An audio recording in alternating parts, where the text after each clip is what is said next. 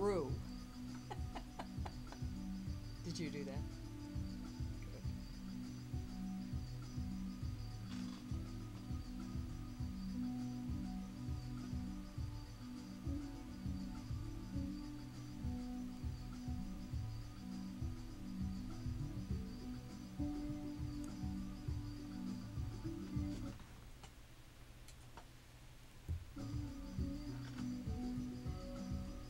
Hello and welcome. I'm Carsten Spencer, and this is Flash Forum.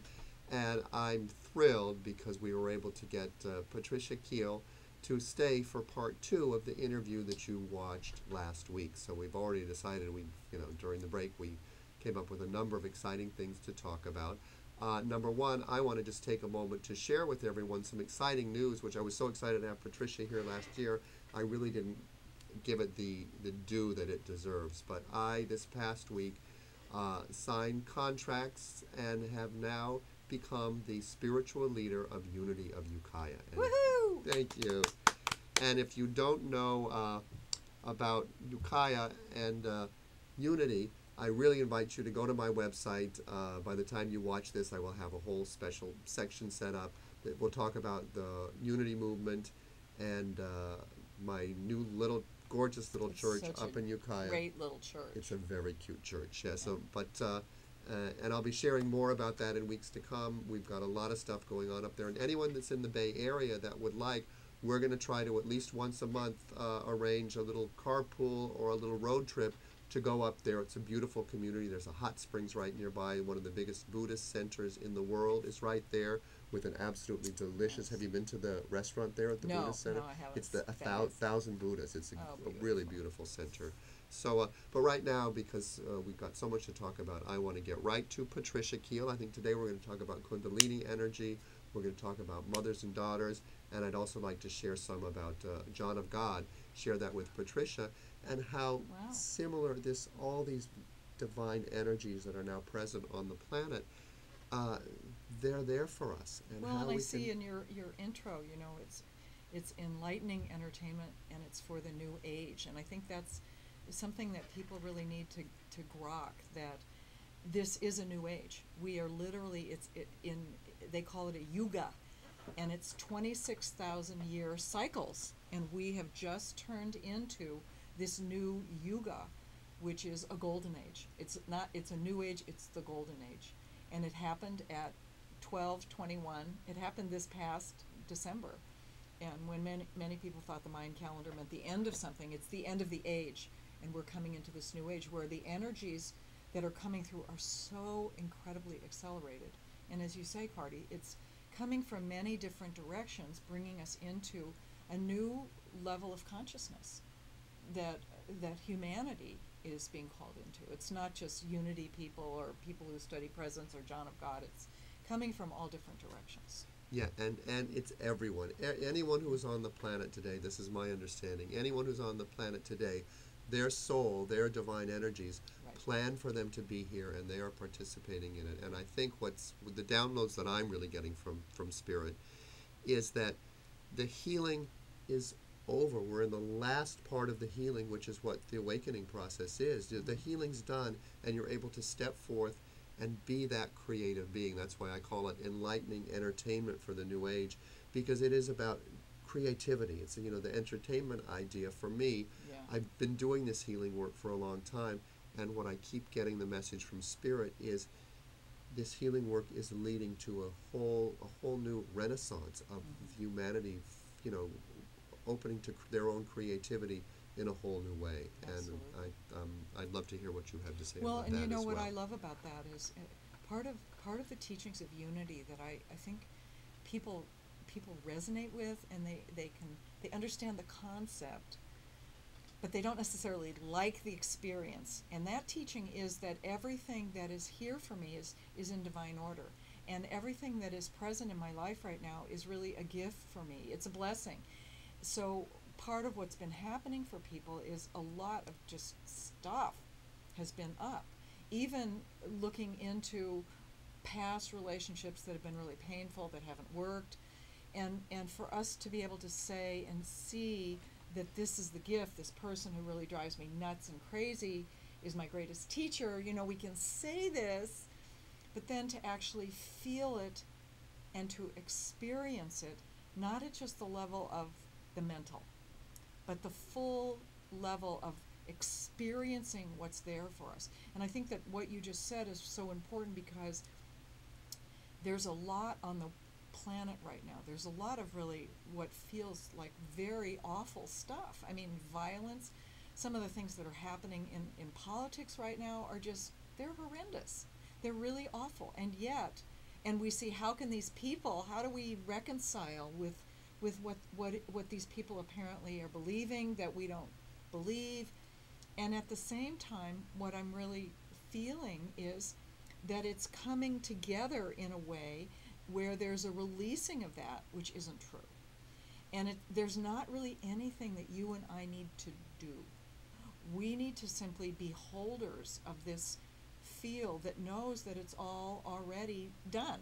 It's like you say, I don't need to manipulate in any way. I need to hold the space and know that the awakening is happening right now for everybody. Yeah, I think one of the things they talk about in the presence process is when your buttons get pushed, great. Grab it. Go yeah. for it. Everything that's out there pushing your button, everything that you think you need to fix, they're there for your benefit, to get you out of this story that it's got to be different, and to actually experience that energy's Right. moving into your body, experience the feeling. And of course, the unity principle is there is only one power and one presence active in the universe and in my life, God the good, omnipotent. Wow. And I think if we talk about those 6 needs you talked about last week, if that is really true and we can get that, those needs melt away. There's nothing that we need to worry about. You know, there is this divine energy that we are a part of that's flowing through us. And of course, you know, many of us are still in that place where something comes up. It's like, how could this possibly be good? It's not up to us to figure out how it's good.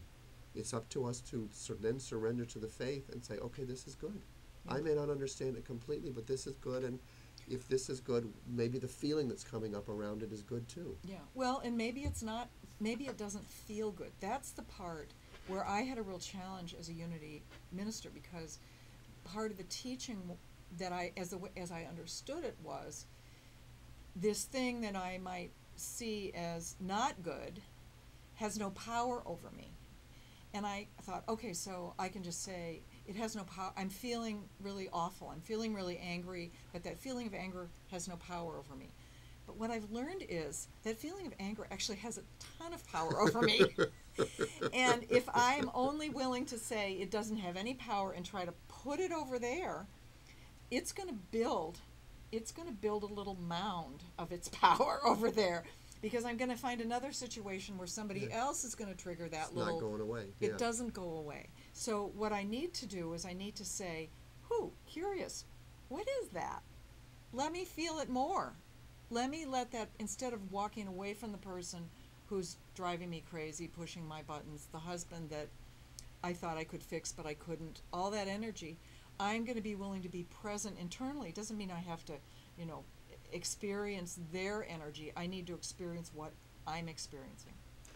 Yeah, we need to own our own feelings and move towards the energy. I mean, the other thing I love about unity is that Myrtle and Charles Fillmore went straight to the teachings of Christ, and they believed if he can create those miracles, and he said to us, all this and more ye shall do, he was really telling us you can do that too. So when we talk about the creativity that's opening up on the planet, I think that's it. I think we're going to tune into this divine energy and begin that we realize that we just have been taking baby steps so far. I think you're totally right. Really, and baby steps. I want to share something, because I kind of opened a little door on this, and to me this was a really great learning experience when I was in India. One of the things they talked about was how we can move energetically from being somebody who, and they called him an indulging being, somebody who just reacts based on their emotions. Drama queens, a diva energy. We all know that energy, and sometimes we go there. We've been there, right? We've been there, gone there. We know people who go. Reality TV is all about that sort of indulging energy. It's all about the emotions, kind of churning it up. The next thing they talk about is what they call a controlling being, and they say these are people who try to control people, places, and things. And boy, when I was in India, I thought, I can totally identify with this, especially in my marriage. I was always trying to control my husband or my kids or the situation. Cardi's going like this. You can identify. Well, and what they shared was so powerful to me, because what they said was, you think you're trying to control the other person or the situation, but what you're really trying to do is control the feelings that are going on inside. Yeah. And because you can't let yourself experience them. And so you have this false belief that if you change the situation, different deck chairs on that Titanic, you're not going to sink. But all you're really doing is, again, pushing it down by strategizing something on the outer. So the next kind of being after that controlling being, is somebody who is conscious of that. And I think a lot of people who come into New Thought are in that camp. I notice I'm controlling this person because I feel really anxious, I'm feeling abandoned, whatever we got from therapy or whatever. Mm-hmm. So that to me is a really big awareness in the spiritual journey. Yeah, I think awareness is the key, and awareness does not feel good, because we've spent many years trying to avoid these parts of ourselves or these feelings. Yeah. And to me, that's what the codependency is. Codependency, I think, is probably the number one dis-ease on the planet. And it's this idea that if I can go in there and fix you and make you do this and do all these things for you, then somehow you're going to come around and fix me. So it's this unspoken bargain where, rather than owning our own stuff, we're trying to go in and fix someone else's stuff. So, and it just, even when you say it out loud, you see how ludicrous it sounds. And yet, probably all of us have fallen into that, because that's what we're taught from our parents. That's be a good girl. Yeah. Show up this way. Be right. And then you're going to be loved. If you do this, then you're going to get loved and accepted. Yeah. And what they want you to do is basically deny who you really are, and very much deny the feeling self. Yeah. If I'm angry, be angry. Which brings me to another point of, I think, some of the New Age misconceptions is that we need to avoid feeling bad, because that's going to continue to project bad things into our future. And for me, and the presence process is great about this, it teaches you that you need to feel the feelings but detach them from the story. Because there's no story, right? Right. I have feelings that come up, and as soon as I feel fear or feel an anxiety, I project it onto, oh my God, did I have enough clients this month? Am I going to be able to pay my rent? I project it onto this thing and then go out and start fixing. Because if I don't, I think I'm projecting lack into my life. And it's based on what I'm really doing. It's just not being willing to feel a fear that is down there. Because the fear is not lack. I've decided that's what it means. Right. Does that make sense? Well, and also, is it a chicken or an egg thing? In other words, the I don't have enough clients. You look and you look at your book and you go, oh, there are a lot of empty spaces in here, and that triggers the fear. Or does the fear come up and then you build? It's kind of a chicken and an egg thing. But what happens with the awakening experience is you look at your book. Oh, there's a lot of space there. Period. There's no There's no connection between what you see. What you see is just what you see. Oh. And then the choice can come up, oh, I can make some phone calls, or, oh, I can go to the beach, or, right. Whatever it might be, but there's the attachment is gone, because the self is gone. It's the self that's created that connection with the fear around survival. Again, it's that basic need right there. So I want everyone just to take a moment to breathe into what Patricia just said, because if you're like me, not quite being that awakened being yet, it was kind of revolutionary. It's okay. I mean, it's an interesting concept to be able to look. But it's not. But see, when you said it, and I could feel it with you sitting here, it's not just a concept. And it's truthfully, having been to those awakened states, there have been times when I've done that, when I've seen it. I mean, I've had maybe, at one point, like a 10-day period, basically the first time I did the presence process, where I was there. Things would show up in life, things in relationship, all my old buttons that used to just stand out. And it's like, no buttons. How about that? Yeah. You got the easy button, right? Right. Like that button to bring Patricia back. Yeah. No, it's really true. Yeah. It's kind of interesting when you have the actual permanent shift. which I had when I was in India, there was nothing in my head. Literally, it just all of a sudden was completely empty. Yeah. And I found this, some part, I don't know what part it was, kind of almost like looking around inside the top of my head. It was kind of like, it was somebody really cut off the top of my head. It was like, is there anything in there? You know, is there a thought to be found in there? Is there an idea in there? And it was like, I can't find anything. Yeah. It was really, really. Yeah. No, I had a couple of days like that back, and it was after a huge emotional release. I mean, the presence process really, it's specific tools designed to allow you to go into the feeling and allow it to come up. And I think I told you, I coined a new emotion called craffing, which was basically crying and laughing at the same time, which was so deep, and so it was almost like my whole body was having an orgasm. It was just, I felt so alive. And I think partly that's what Christ was talking about when he said, I came to bring life and to bring it more abundantly. It's the experience. He didn't say it's always going to feel good, because when you're in that feeling center, we've judged these emotions. There, jealousy, does that necessarily feel good? It's interesting, when I was an actor, we cherish those emotions. It's like, oh, I'm feeling so jealous now. What does this feel like, And as an actor, because the judgment's gone, you love the feeling of jealousy or anger or resentment. So just because the time is going so quick, and we promised we would talk about the Kundalini stuff, can we move into that a little bit? Yeah, I just, I can't remember how we started talking. I guess you were talking about the feeling nature in the third chakra. The solar plexus, and how when we begin to feel it comes up. And I was also talking about the energy coming down. Right. Well, in the teachings in Oneness, how they talk about this, and they actually, it's very interesting because they identify the chakras in a little different way. They identify the third chakra, which you're talking about, solar plexus more, as a navel thing. Okay. And I don't know why. It's just a different way of seeing the energies coming up. But one of the things that I've understood from being a oneness trainer and being in India is that the experience of oneness, the giving of a oneness blessing or a diksha, and you're initiated to do this, where you put your hands on the top of someone's head, what that is all about, right there, what that is all about is raising your Kundalini. So it's activating the subtle body energies, and they're over. I felt that one. That's so funny. I can see it on your face. They're over 72,000 nadis in the body. These little channels that go up. They come and they connect at these wheels, which we know is the chakras. And what happens is, as the energy starts moving up and the diksha starts bringing it up, it begins to clear the energies of each of the chakras.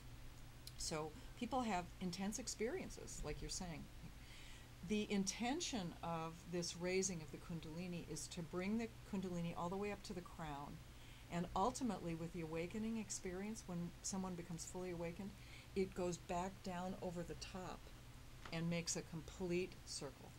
And it just keeps going. And do we need to stop? Are we okay? We're okay, yeah. Okay. We're okay. We've got about 5 minutes. I just wanted to just share, for many people, when this first begins to happen, and this was my experience completely, the Kundalini energy was so intense, and it would move through the body, and it would really start shaking the body. And we do these great meditations. You remember the Ananda Mandala, where you're doing the breath of fire, and you're breathing an accelerated breath in and out through the nose at each of the chakras. What began happening for me, and then it would happen in groups, was once the energy meets the heart space, they've said it doesn't go down again. So the energy comes up, and then it can come down, and you can literally feel it when you're doing these meditations. It'll come up and it'll go down. It'll settle in the belly area, and then it'll go down. But once it comes up to the heart and settles at the heart, which is the Christ energy, it never goes back down again. It's never going to settle back down lower. It's going to stay there or move up. So what I found happening is, in these events we would do, the Ananda Mandala, we'd start focusing on the heart chakra, and people would start laughing. There would be this incredible sense of love and joy. that would happen, and people would just start laughing. And then it keeps going up. It'll move up then into the throat chakra, and that's a place where for a lot of people there's a lot of stuck energy. Yeah. A lot of stuck energy. A lot of people will find when they're doing these meditations that their body starts racking back and forth because there's a lot of stuck energy in the throat. And that was a big experience for me, where literally I would be moving in my chair because the energy was so strong. Then it'll come up to the third eye right between the eyebrows. And, that can be a headache kind of experience for people. And then it comes up to the crown. My personal experience was before I had the full shift in awakening, the Kundalini energy would move in my body and the outer body would move. Once I had the awakening experience on 12-12-12, there was this kind of almost like, my friend called it a flat line. All of a sudden, that energy that had been really strong and really intense totally settled. It was an inner experience in the body. And so now that's my experience. I don't have that kind of, because I guess it's just cleared its way out completely. So people may find, as they're going through this awakening process, that things start shifting in terms of how that Kundalini energy is clearing in the different chakras. And again, this is the heart, this is the Jesus Christ energy, this is the Muslim, this is Muhammad, Okay. this is Buddha, this is the awakened energy of the seeing, the mindfulness, and this is the Hindu, this is the opening in the crown, which is the full awakening experience. So you may find it settling in one of those areas as it moves up into your full awakening experience. So. Wow. Well, that's it. And I think what's exciting, and what I want everyone to get, is that it's built into our DNA. Oh yeah. This is where we're headed, what we're meant to happen. This is happening one way or another. You can't stop it. You can't fight it. The ego mind is going to fight and scream anyway, but it's happening. And what I loved was when you talked about the solar plexus, or that feeling chakra in the belly button. I mean, that's where we're connected to our mother. That's the energy that continues us moving forward. So it makes sense to ancestral connection to honor this feeling center, because that's where the force that continues the species moving forward. So it would make sense that that's where it starts, and it's ultimately rising up to draw in the God force or the Father energy. So there's this beautiful synchronicity, and I'm getting goosebumps, that just connects us with the entire planet. So I want to let everybody know that Patricia we talked about it a little bit on the last show, but she's planned at Mount Madonna, in the Santa Cruz Mountains. In the Santa Cruz Mountains, this amazing women's retreat, and I'm just going to turn it over to you and let you share about it. Yeah, great. It's going to be Mother's Day weekend, which is going to be Friday night, Saturday, and Sunday, the weekend of the 18th, 19th, and 20th of May. And people can fly into San Jose if you're in other parts of the world, or if you're in the Bay Area, you can drive down there. I'm going to be co-teaching it with Elizabeth Sherwenka. She and I are both oneness trainers. It's going to be healing the divine feminine through that energy of mother and daughter. So if you're a woman, you're a daughter. You may also be a mother. You don't need to bring your mother or your daughter. Just come by yourself. If you can bring a mother or daughter, that's very beautiful. We're going to have amazing healing experiences, and this is a beautiful retreat center for us to have that center, Mount Madonna, the Madonna, Mother's Day weekend. So come and join us. onenessprogram.com. That's my website. And do you have anything else coming up in this I have area? an awakening course coming up the weekend of the 20th. And where's that going to be? That's going to be in San Rafael or San Anselmo. I'm not sure. We're looking at this two different spaces. And a lot of San Francisco the 14th. Will this be aired by then? Probably. Sunday night the 14th at Project Arto. We're doing It's a the oneness 14th meditation. of April, right? 14th of April, Sunday night, oneness meditation is happening. And the expo, San Francisco Expo. We have a oneness booth all weekend long. Oh, wonderful. At the I'll expo. have to show up. And you can come give Diksha, receive Wonderful. Diksha. And we're doing a oneness meditation Saturday night, the 23rd. I think that's, I think it's the 27th. It's the 27th, 7 o'clock. At the San Francisco New Living Expo. Wonderful. So that's going to be awesome. Lots of good things happening. And Thanks, so give your website one more time, because these shows will re-air. onenessprogram.com. Also, you can listen to my radio program, onenessprogram.com. 24 hours a day, runs a radio show. Beautiful. Yeah, thank you so much, Cardi. It's Yeah, it's great so to be with welcome. you. Really wonderful to be here. Yeah. And thank you all for watching. Once again, you can connect with Patricia Keel online. I really invite you to check it out. Do you do some live? I do live ohms. Yes, I do live ohms. Live ohms, so you can experience this just sitting in front of your computer. If you go to her website and just follow it, find out where you can just experience this divine grace that is flowing through her, that is flowing to us. And the live ohms are very powerful. You can sit in the comfort of your own home in your pajamas or totally Yes. naked and take it all in. So thank you all for watching. Thank and you, we didn't get Cardi. to really talking about John of God, but we'll do that next week. All right. Lots of love and light and love always. We didn't talk about John of God. Too bad. I want to hear. It's almost easier to have somebody, if you're talking about it, you know, to. And someone interview me. Yeah. You should have somebody interview you. Yes. Yeah. People keep saying, you need to have somebody interview you for your radio program. And I'm like, okay, one of these days. Well, thanks. That was fun. Yeah. Pretty easy to do, you know, when you just feel connected with somebody. It's easy to do.